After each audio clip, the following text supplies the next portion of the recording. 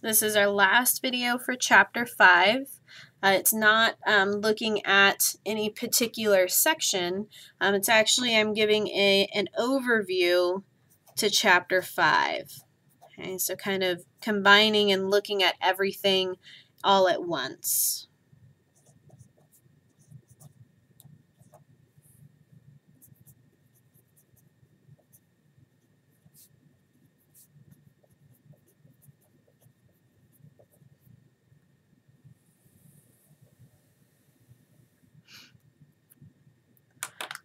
So really what we're wanting to do is we are going to be classifying, we're going to be identifying between ionic compounds, that's what we started with, and covalent.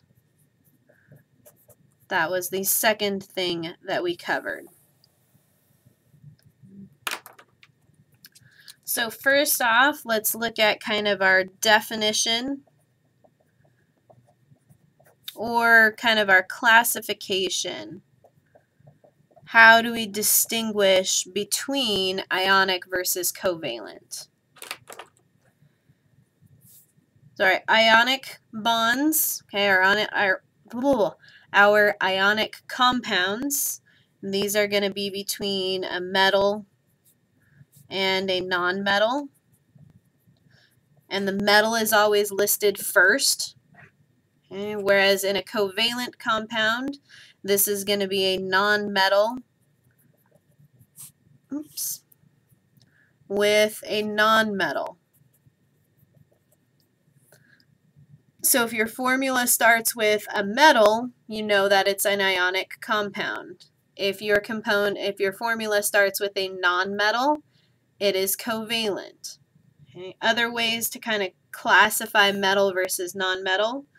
Okay, metals are your cations, or your positively charged species, or the items, the elements on the left-hand side of the periodic table, to the left of the jagged line.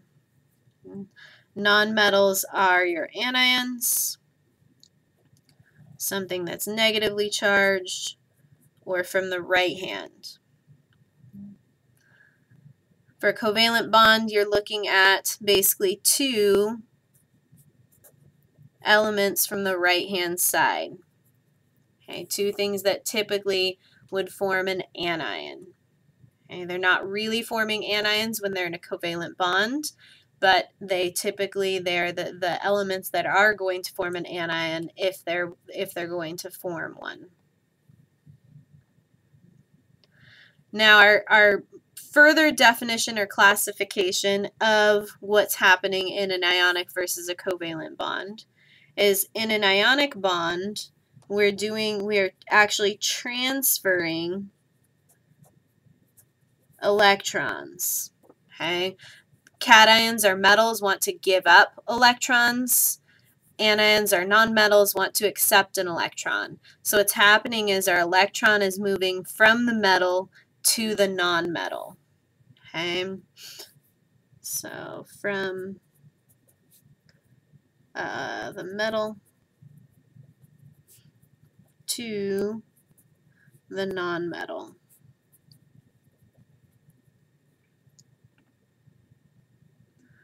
What happens in our covalent compounds is they are sharing electrons. Not always equally, but they do in fact share.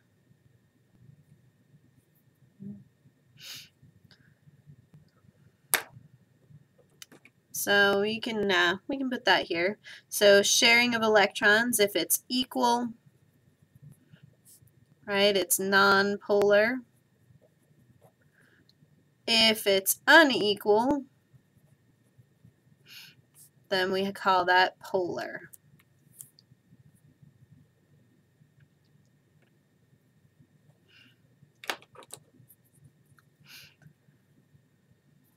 All right, now our rules about naming for each of these. For the ionic compounds, the basic naming of what we're looking at is you do the names of the elements with the last element gets the IDE ending.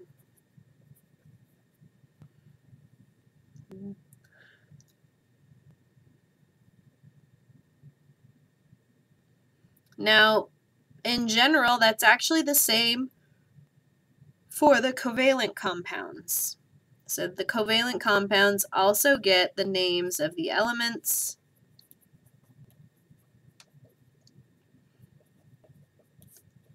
and the last element gets the IDE ending.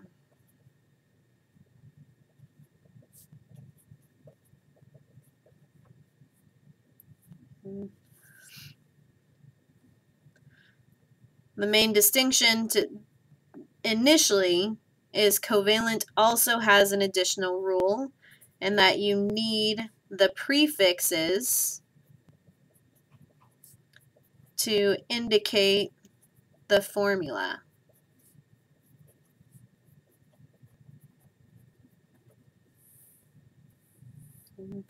So basically, how many of each element are in there.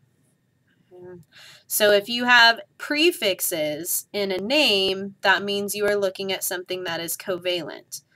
If you don't have any prefixes, then you're looking at something that is ionic.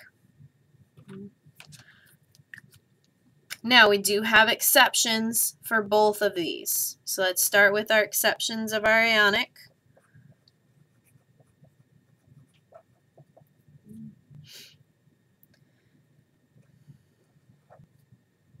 The first kind of exception is that for the polyatomic ions, in general, they don't have the IDE ending. Instead, they have either an ITE or ATE ending. So nitrate, nitrite, phosphate, phosphite, those are your polyatomic ions. Okay, whereas nitride and phosphide are just the ions of nitrogen and phosphorus. Okay, no other elements there. The other exceptions for your ionic compounds are your transition metals. And remember, these are everything that's in group B. And we're also including tin and lead. So SN is tin, PB is lead. And the thing that we have to remember for them is we include the Roman numeral, which tells us what? Okay. The Roman numeral tells us the charge on the metal.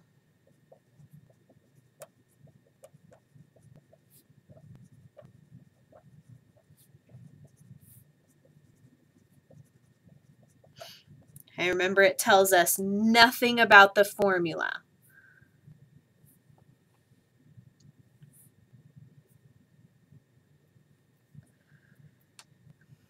Now our exceptions for the covalent compounds.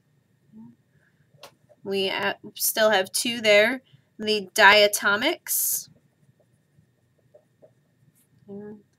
Remember, there are 7 of them that come in pairs and get the element name.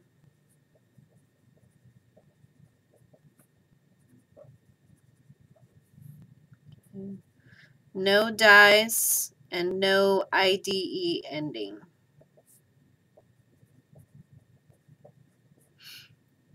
So remember, there's 7 of them. They form a 7 on the periodic table. So nitrogen, oxygen, fluorine, chlorine, bromine, and iodine. And then hydrogen is also in that 7.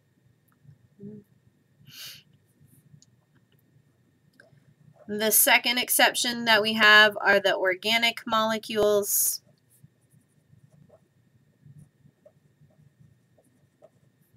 And we're not going to worry about them.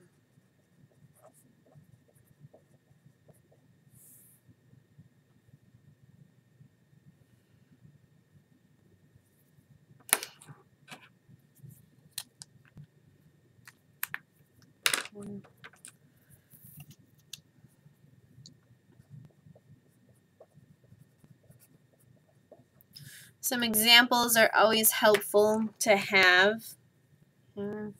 So if over on our ionic side, if we have, say, Na2S, okay, Na is sodium, it's a metal, that's how we know this is ionic. This is called sodium sulfide.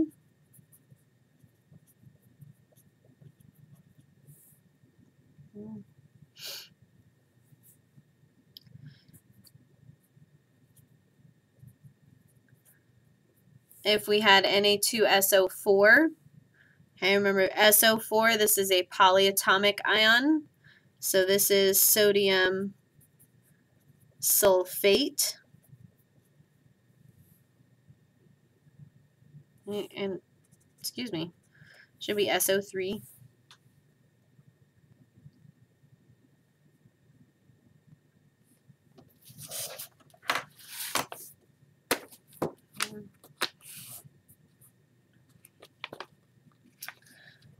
Then as our last example, why don't we look at, oh no, it's SO4. I'm going crazy. SO4, yep, Na2SO4. Na2SO4. We can use another, we want to transition metals. Let's do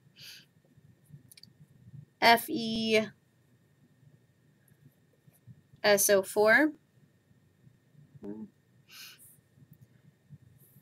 Our basic name so far, we have iron and sulfate. But remember, iron is a transition metal, so we need a Roman numeral there. The sulfate ion, we can do this in a different color. We have SO4 2-. We only have 1 iron, so it has to be 2+. So we know that this is iron 2 sulfate.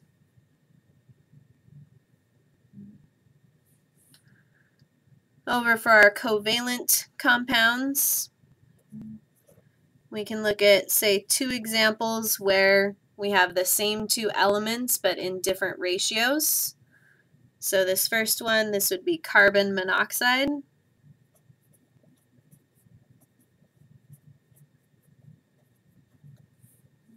Second one is carbon dioxide.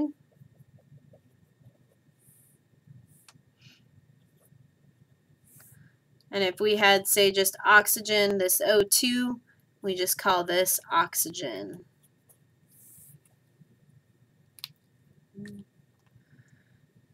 So again, I know I sound like a broken record, but I can't stress enough going through and working through as many examples as you can. Work through all of your QMP in your book, the QMP within the section, the QMP at the end of the chapter, and work through the sapling learning examples. There's ones for each section, and then you have your chapter quiz. Okay, so lots of practice out there. Make sure you're practicing and not taking this for granted. You want naming to start to be kind of a second nature thing that you don't even think about. Okay, and the way that you get there is by practicing, practicing, practicing. Cannot stress that enough.